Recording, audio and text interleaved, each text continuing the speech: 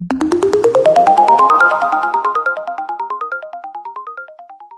to step 2, which is create a new project in Glitch.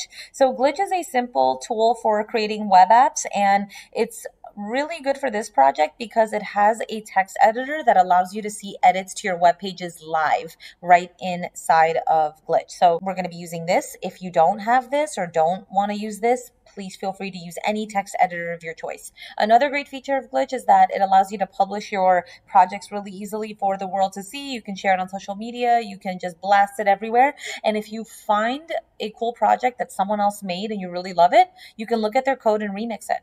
Okay, so let's get started by signing in. So in order to share or to save your work on Glitch, you will need to sign in. So this is really important because we need to save our work, and you may be doing this breaking it up over a day or two, and you don't want to lose anything you work on. So go ahead and sign in. You can do that with your Facebook account, your GitHub account, or your Google account. And if you're under the age of 13, just ask a parent or guardian if you can use one of theirs. Okay. Once you log in, once you sign in, this is what you should see. And if you don't see this for any reason, let's say, for example, it brings you to a project page that looks like this. If you want to get back to the dashboard, just go ahead and just click those little fishies at the top and hit back to Glitch.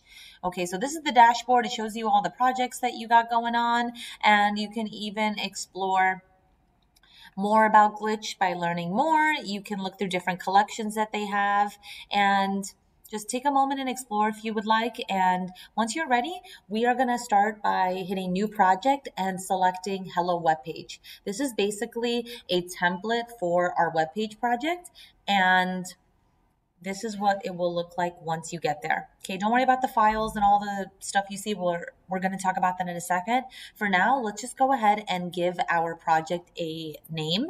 Okay, you can choose any name you want, but try to choose something descriptive that's related to your tutorial. So mine is going to be PB&J smoothie because that's what I'm teaching you how to make.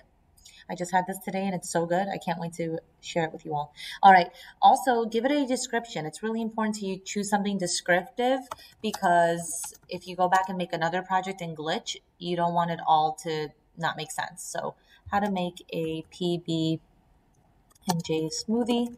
Okay, so that is what we need to do to get started. Take a moment and give your project a title and a description, and then we'll explore the files that we see in our project. All right, so back in our project space, it's kind of broken down into like two different sides here. The left is what I like to call the file pane. It has the list of all the files in your project, and the right kind of shows you a preview of that file. So the first thing you see is the README file. That one's open and you can see all the contents of the README. So READMEs are basically files that you will constantly see in other people's projects. Usually they contain information about how to navigate through the project, or if it's a program, how to run that program.